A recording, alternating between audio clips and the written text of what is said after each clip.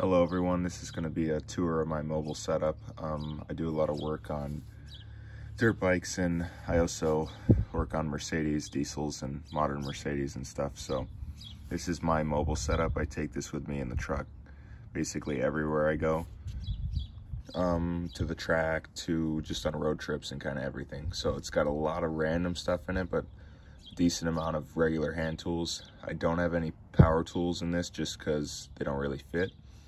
This box I made out of a old file cabinet. It's just bent up and welded on the corners and stuff. It's kind of made to mimic the Mac or Cornwell box that they came out with. So it's got this handle on it. I'll start off, it's got this tiny vise. I use it for pressing and bearings and seals for like dirt bike engine cases and that kind of stuff. So there's a lot of stuff in here, so I'll just hop right in. It's kind of piled in on everything, but this is my 3-pound hammer. It's my favorite hammer, and it works really well for basically everything. I have my 18-inch pry bar in my favorite color. I have my big 80-tooth ratchet from Snap-on. Right here I have I believe this is a 12-inch crescent wrench, and then the 6-inch.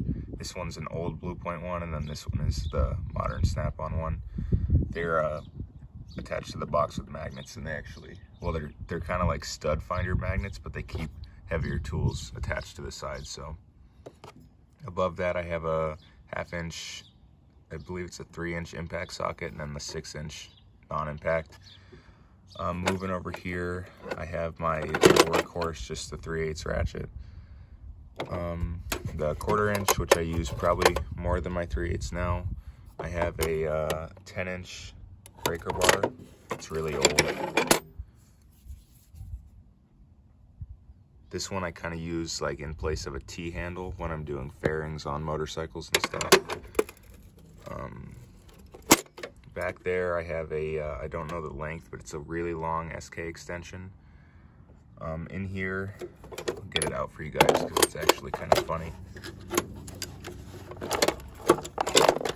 Kind of tricky to get out, but it's a, it's kind of like a wobble train. It's got every adapter and universal wobble I need.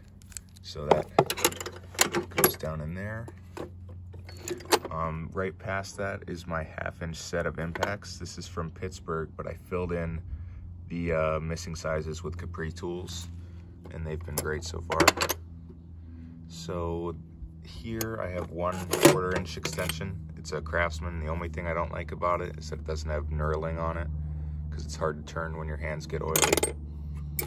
Here I have a 3-inch SK and a 6-inch Snap-on with the knurling, which I like a lot. Under this red box is my combination wrenches and ratcheting wrenches. I don't use them a whole lot anymore, so that's why they're kind of not prioritized in location. It'll take me a second to get to. I guess I'll go into my sockets now. So this is my Allen set. This is actually a it's got a bunch in it. It's like Pittsburgh Husky. I use them every day, and I haven't broken one yet. So I'll start off, or I'll go to these. These are my e-Torx for male Torx bit. They're Pittsburgh too. I use them a lot on modern Mercedes, especially Sprinters and kind of anything like that. These are pretty cool. I wanted to talk about these in a video. They're the Craftsman 1/4-inch ball end Allens. This is a 5 and I have a 4, and those are the main 2 sizes I run into with my line of work, and they've been great so far. I use those every day too. Here I have a Snap-on set of female Torx. It's been great. It's a really nice set, but I just don't I don't use it every day, but it comes in handy. This is kind of one of my main sets. This is a 9 to 19 set of Snap-on 6-point metric 3/8 deep. When I got them, I didn't have the 10, so I got a Mac 10 and a Mac 15. Back here, I have a Snap-on set of my for my SAE stuff. I don't use it a whole lot, actually, at all, really, but it's in there just in case I need to for like hose clamps and stuff. Sorry about the plane noise, but down in here, I have some zip ties in case I ever need them. My RTV goes right there too. And then here is a Craftsman 1/4" set. It goes from, I think it's either 5 or 6 to 13, kind of a normal set, but it gets the job done. And from there, I have, this is kind of my screwdrivers and pliers section. So I've got I think this is the SD8 or something like that. It's a pretty simple one. I use that one a lot to pry. I've had to, you can see the tip's a little messed up. This is my number, I believe it's number 1. Yeah, number 1, number 2, Phillips. This long flathead is really great for doing specific work and that kind of stuff, carburetor tuning. So these are pretty generic. These are just the Pittsburgh, I think it's a 45-degree needle nose. The only thing I don't like about them is that you can kind of really squeeze them together. Like they're not as, I don't know the word I'm looking for, but they're not as robust as, say, like these ones. And these are from Harbor Freight too. They're the Doyles. I've talked about these before and I really like them because these are just super stout. I have some Mac Tools cutters. My big channel locks, love those. My Cobalt pliers. These are really nice because I like the size. They're not too big and they're not too small. I got my Milwaukee. This is the Fastback. I like it because it's pretty easy to open and close. This One Punch. This is okay, but I believe I have another one in here for when other things. Yeah, this guy. They're both old. Probably older than me. My feeler gauge set for doing valve adjustments on the go.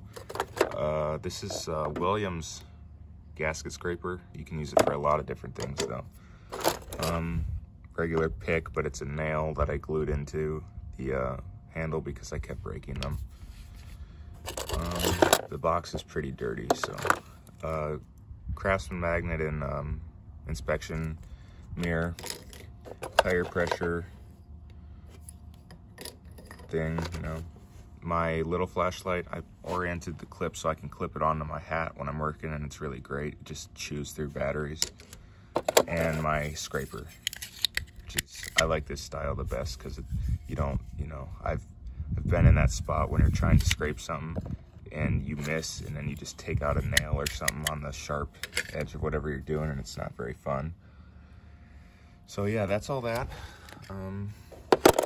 This is just a generic kind of tray I use to put this stuff in, and obviously when I'm doing specific things I have to dig through it, which is kind of why I made this tour, because for me at least, I've seen other people do this setup of box, but for me it's kind of getting a little bit inefficient for having to dig. So I'm doing this tour to kind of cement this in history of how I set it up, because I'm going to be transferring my stuff to something a little bit different and in the near future. So I forgot I have this magic lube stuff that works good for random things. I made this pegboard, but it's not like traditionally wood like they usually are. It's actually a metal, it's like 1/8" plate with holes drilled, and then this metal rod spot welded in, or just welded in from the bottom, and then it sits the sockets on them, and I like it because you can still get this rail out if you need to, but it doesn't wiggle too much to where it's annoying and they flop over, and you can also pull out sockets on it. It's not a good example, but you know, and you can get to them easily. I've kind of memorized exactly what socket is, so I don't really have to take the bunch out and look at them and that kind of stuff. But it does make this a lot heavier. It's pretty much maxed out for weight wise. It's like, I don't even know, but yeah, there it is. It's pretty generic.